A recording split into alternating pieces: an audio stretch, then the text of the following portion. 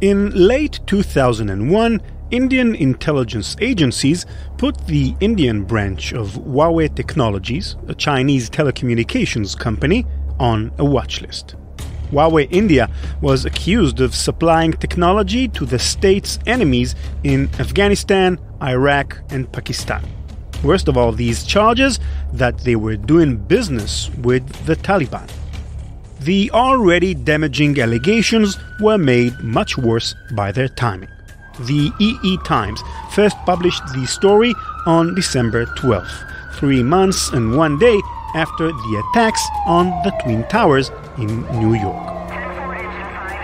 Of course, it's never a good look to be seen aiding terrorists, but if you had to pick the worst times in history to try it, late 2001 would probably make the top of the list. 3 days after the story broke, Indian authorities announced they could not find any evidence of Huawei business dealings with the Taliban.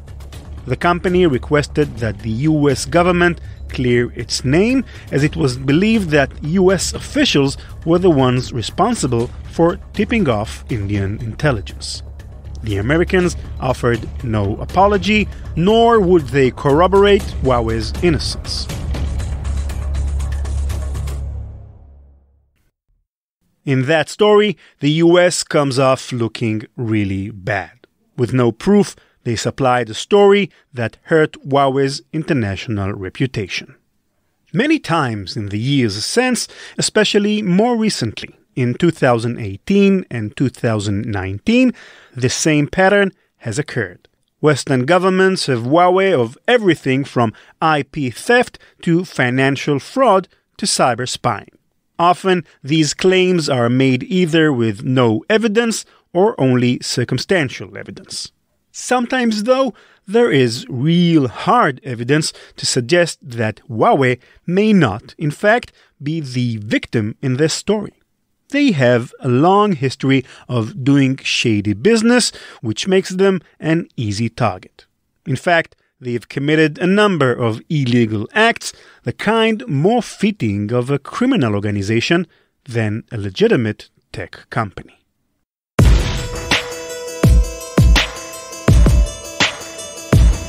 Hi, welcome to Malicious Life in collaboration with Cybereason. I'm Ran Levy. Even if you don't know much about Huawei, you may have heard of their recent ban in the US. It's been in the news a while now. On May 15th of last year, Donald Trump signed an, quote, executive order on securing the information and communication technology and services supply chain, which dictated that the U.S. Department of Commerce could regulate the import and use of communications technologies from a, quote-unquote, foreign adversary.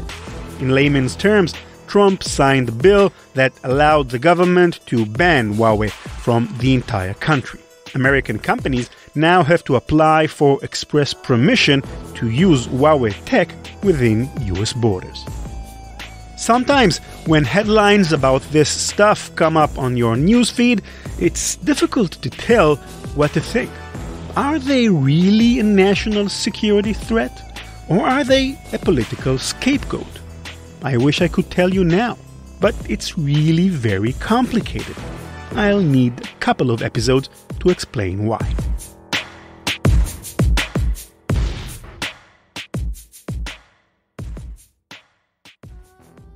Think of Huawei sort of like a company like Cisco here in the US, but a company that makes more consumer products. This is Amit Sirpil, VP of Security Strategy at Cybereason. So they do have the telco-grade equipment, the big core network switches and huge routers and stuff that Cisco makes, but they also make a lot of stuff for the consumer market. So they make Android cell phones, they make all sorts of gadgets, they make robots that clean your house, sort of like a cheaper version of Roomba. So they're a very big company that makes a lot of things. Huawei is a massive company, one of China's biggest. They do business in over 170 countries and employ nearly 200,000 people. According to Forbes, they're valued at $8 billion, placing them among the 100 most valuable companies in the world. Their size alone makes them a target in international business and politics. Western countries, not just the United States, have been keeping an eye on them for years now. But the bad press has increased significantly in the last 2 years, not by any coincidence. Huawei is the world's foremost provider of telecommunications equipment, and telecommunications equipment is really important right now. 5G technology is coming, and it will require a massive worldwide investment in infrastructure. Most countries will, in the coming years, contract telecoms equipment manufacturers to build out new 5G networks. For companies like Huawei, this is an opportunity for mind-boggling profits. But there's a second benefit too for whichever company gets the contracts. Whoever provides all this equipment also gets to control it. In short, Huawei wants to be the company you use to communicate with others. You better make sure then that they're not abusing that privilege. In 2012, an 11-month-long investigation by the U.S. House of Representatives Intelligence Committee found a worrying trend. A number of American companies using Huawei equipment had witnessed, quote, unexpected behavior. Most notably, routers were apparently funneling large amounts of data to China at late hours of the night. That's pretty scary stuff, right? Late in the night, mysterious attackers siphoning who knows what. The House committee advised that all American companies block any deals with Huawei going forward. But few actually heeded that warning, perhaps because those claims of unexpected behavior lacked substance. The public version of the report cited no direct evidence to back up the claims. Since 2001, and even today, this kind of soft evidence, claims, observations, theories, and suspicions has dominated the discussion over whether they should be banned or not. It has led to real-life policy and business decisions.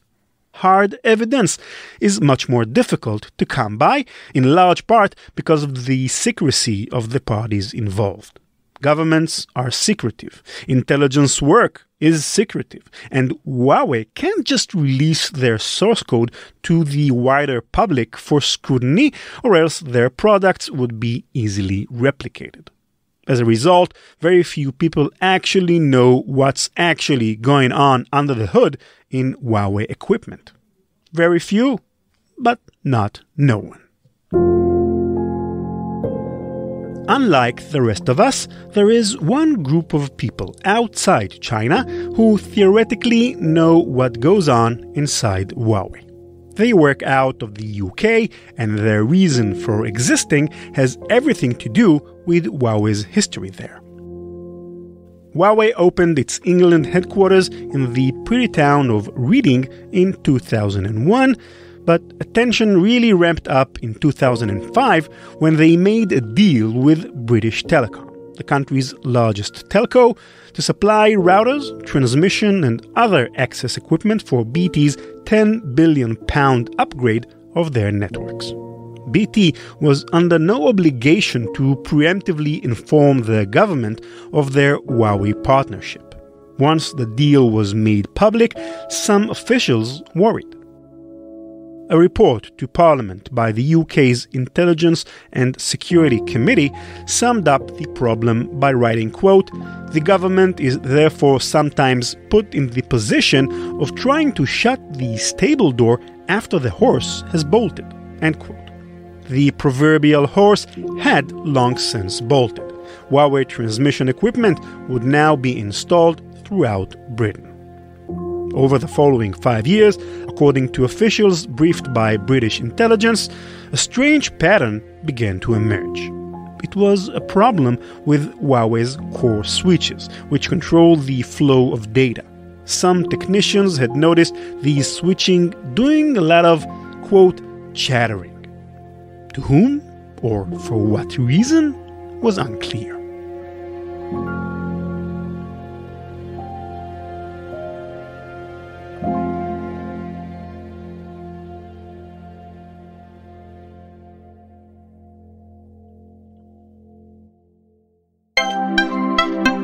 Hey, Malicious Life listeners, I'd like to invite you to listen to a very interesting episode of a new cybersecurity podcast called CP Radio, also produced by us here at PI Media. Do you know Fortnite? If you've got kids, there's a good chance you do. It's one of the world's most popular games. So popular, in fact, that a black market economy has developed around its in-game currency. Each episode of CP Radio focuses on a new research recently published by Check Point and dives deep into both the research process and its implications. In this specific episode, I'm talking with Oded Vanunu, one of Check Point's top researchers, about an amazing hack he and his colleagues in Check Point's research lab uncovered that allowed cyber criminals to take over game accounts and sell virtual currency for real-life dollars and cents. So check out CP Radio. Search for CP Radio in your favorite podcast app or point your browser to research.checkpoint.com.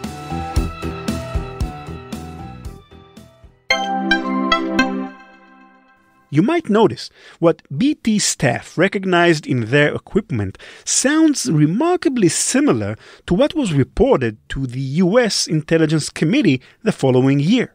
In the US, it was unexpected behavior from routers. In the UK, chattering from core switches. There was still no smoking gun or anything close to it. On the other hand, these conclusions were drawn by two entirely different entities, a whole ocean apart, within a couple of years of each other, so the coincidence is notable. If pressure kept mounting over Huawei's business in the UK, they risked being expelled entirely. At the same time, expelling Huawei would be expensive and risked alienating the Chinese. So, as a compromise, British government intelligence partnered with Huawei to create the Huawei Cybersecurity Evaluation Center, also known as the CEL. The job of the CEL was to vet, quote, every piece of Huawei hardware or software destined for the UK market, end quote. They'd be overseen by the GCHQ, Britain's NSA. You wouldn't think that a critical GCHQ-sponsored cybersecurity center would be found in an ordinary business lot next door to a real estate company, a couple financial services companies, and a police software vendor. Their building is short, nondescript, made of brick and tinted windows. Most of the place is a parking lot. The bushes out back are neatly trimmed, and a little yellow bin out back that looks like it's made of plastic. Really, the only sign that this place is of any importance is that, unlike the next-door building, this one has security cameras covering the perimeter. Plus the top sign hung up out front, which reads, Huawei Cybersecurity Evaluation Center. The sign, in a way, is emblematic of a bigger problem. In 2013, Britain's Intelligence and Security Commission questioned whether the CEL could, in fact, carry out its stated goal. You see, while GCHQ oversaw the organization, its members, in large part, were Huawei personnel, a clear conflict of interest. As a result, in 2014, a further oversight board was created, staffed by representatives of Britain's largest telcos. It didn't solve everything. For example, CEL staff were still largely Huawei employees. When the managing director is being paid by the company they're supposed to be policing, that's a problem. In recent years, the CEL has released negative reports accusing Huawei of having vulnerabilities in their equipment and failing to adequately address them in reasonable time. but the specific findings aren't disclosed to the public. In fact, just about everything about the cell, besides the big sign out front with the name on it, is kept in isolation. For an ordinary government agency, the secrecy is normal. But the cell was supposed to bring transparency to Huawei. Instead, at the cost of some bad press every year, they've allowed Huawei to continue the business in the UK without much scrutiny. The result of their work is that we, the public, don't really know any more than we did 10 years ago. It's why, for this episode of Malicious Life, we needed to hear from someone who'd give it to us straight. Yeah, so in my previous work before Cybereason, I was an exploit developer and a vulnerability researcher. And among the things that I did, I reverse engineered a lot of IoT firmware and a lot of routers and modems and a lot of things, mostly on the consumer side. Not as much as the telco grade stuff, but more on the consumer side. So home routers, modems, a lot of CPE, customer premises equipment, and a lot of the stuff that I took apart back in the day was made by Huawei. Few people outside China and Banbury, England, can claim to know much about the inner workings of Huawei's business. But on the scale, Amit Serper is closer than most to at least knowing a little. In some of those products, I did find things that look like backdoors.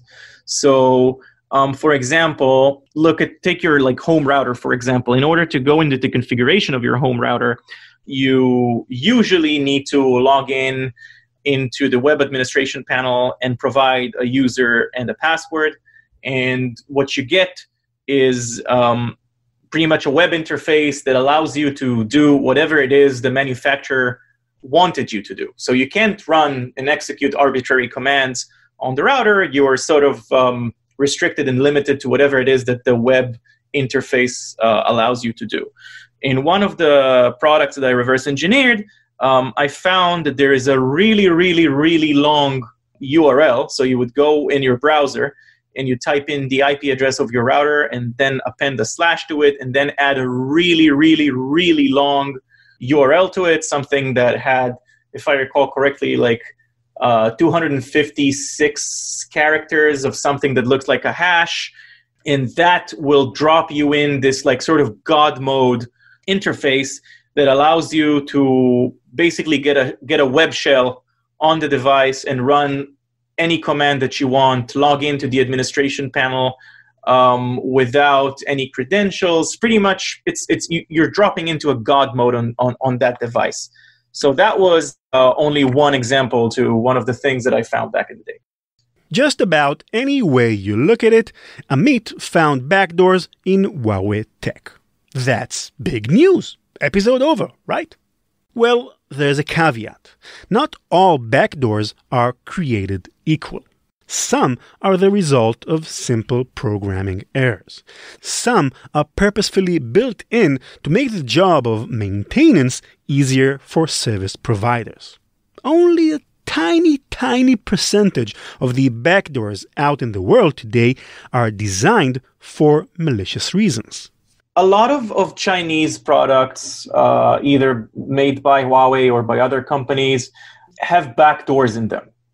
A lot of researchers, myself included, took apart firmwares of various products came out of China, and we often found backdoors in them. Now, those backdoors could have been some very stealthy stuff that were left in the product without the intention of it being found, but a lot of it was also the product of shoddy QA, stuff that made it into production without anybody meaning it to make it into production.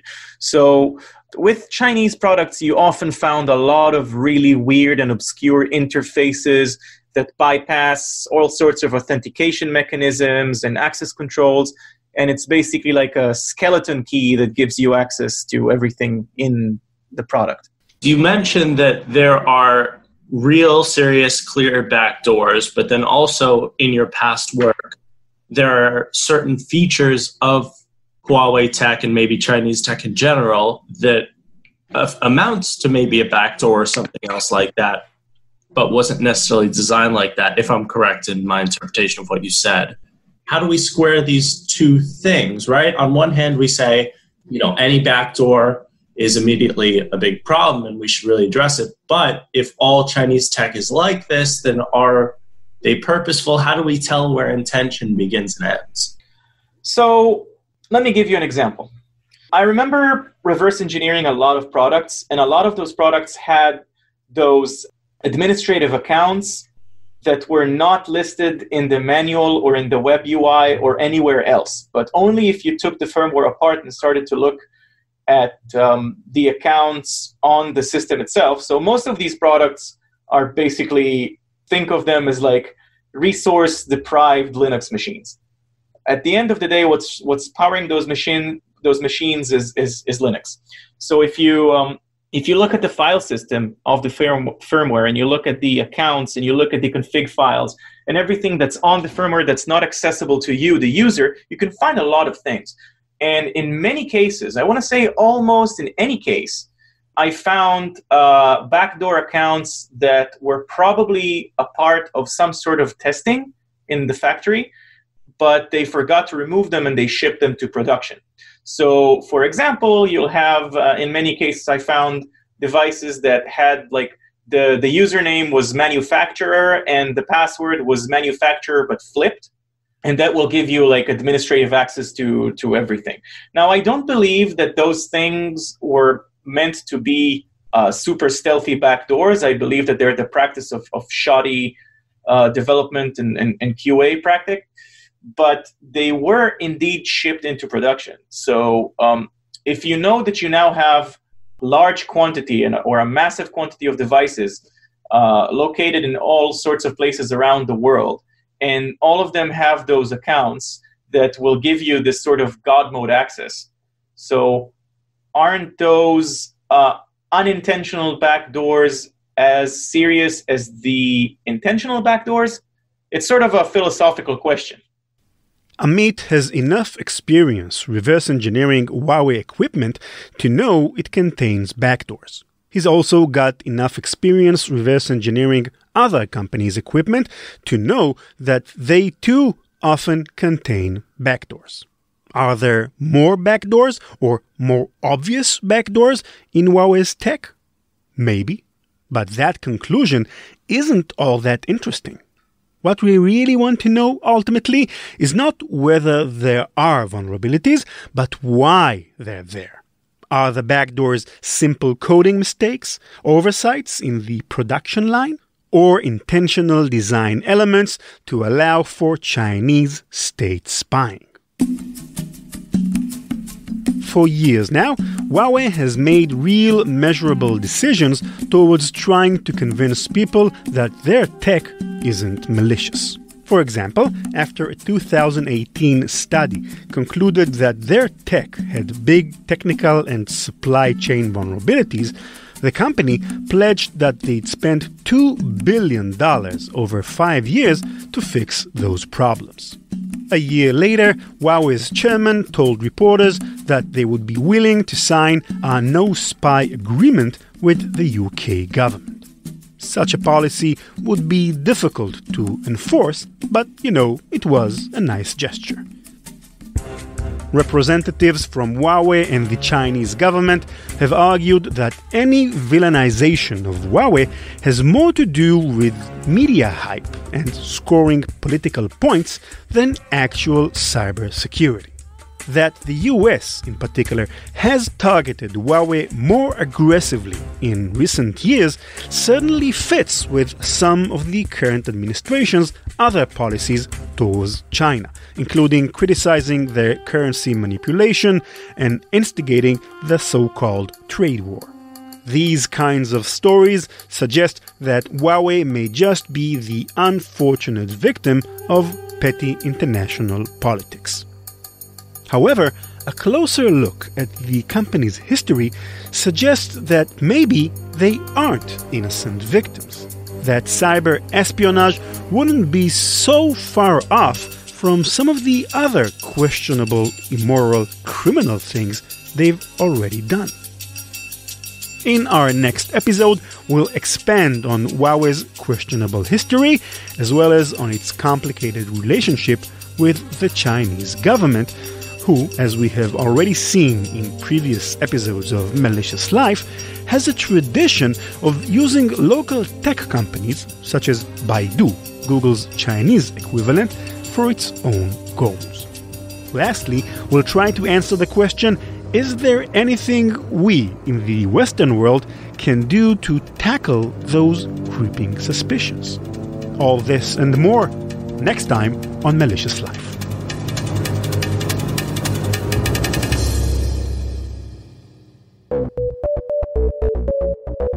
That's it. Thanks for listening. We had 2 Twitter polls in the past week. In one, following the Toe Talk mini-series, we asked you, how widespread do you think is the surveillance of civilians through mobile platforms across the world? The poll's results were overwhelmingly one-sided. About 92% of you think that, yes, surveillance of civilians through mobile platforms is widespread and growing. Listener Revolutions Per Minute added that this also affects businesses because, quote, businesses buy consumer mobile devices and don't use software policies to lock them down, so productivity is affected due to background spying, end quote. Is there anything to be done about this trend? Listener Footprint_0 wrote, quote, the only way to stay protected from surveillance is to not have a smart device. Don't connect to the internet and don't be around people connecting to the internet. COVID-19 has proven that the internet is a utility, not a luxury. How can one avoid surveillance? You can't, end quote. On a lighter note, in a different thread, following our Max Headroom episode, I asked you, what is your favorite tech-themed TV show? Max Headroom was certainly one of my favorites when I was growing up, as well as MacGyver. I'm a bit ashamed to reveal that at some point I even had a MacGyver haircut. But keep it between us, people. Nobody needs to know. V to the K wrote, quote, Mr. Robot and IT Crowd, if it counts. The original, not the shitty and forgotten about American remake, end quote. Well, I haven't seen the American version, so I can't comment on that. Matt Thornton, who lives in Guernsey, which is an island in the English Channel off the coast of Normandy, how cool is that, suggested Halt and Catch Fire. Mr. Fresh, who is a spacecraft system engineer at NASA and a musician, I mean, really, can you be more cool than that? Responded with, quote, Mr. Robot, and you can't live out the $6 million man for us 70s kids, end quote. To which Matt replied with, if you're going there, that opens up a ton of opportunity. I'll just leave Knight Rider and Airwolf here, end quote. Steve Austin, Knight Rider, and Airwolf. These were TV shows I grew up on. Such sweet memories. At Shishkatanga1 added Ghost in the Shell, another classic. And listener Freudian Faceplant from somewhere in Canberra wrote, quote, Black Mirror is hard to go past, showing the potential unintended consequences of technological concepts is quite chilling, end quote. Jack Resider from Darknet Diaries wrote, surprised nobody said CSI Cyber or You've Got Mail, end quote. 2 shows I never got to watch, sadly. And listener WT added 2 more that I didn't know about, quote, 2 British classics, Gadget Show and Gadget Man. I do like Mr. Robot, Black Mirror, and Ghost in the Shell too, end quote. I personally stopped watching television a few years ago, but now that we're all isolated at our homes, maybe it's a good opportunity to binge on these oldies but goodies. Thanks to all of you who replied to our questions on Twitter. For more interesting discussions and polls, follow @MaliciousLife or @RanLevy. That's RANLEVI. You can also mail me your feedback and ideas for future episodes to ran@ranlevy.com. Our website is malicious.life, where you'll find all of our previous episodes and full transcripts. Malicious Life is produced by PI Media. Thanks again to Cybereason for underwriting the podcast. Learn more at cybereason.com. Bye-bye. CK Music.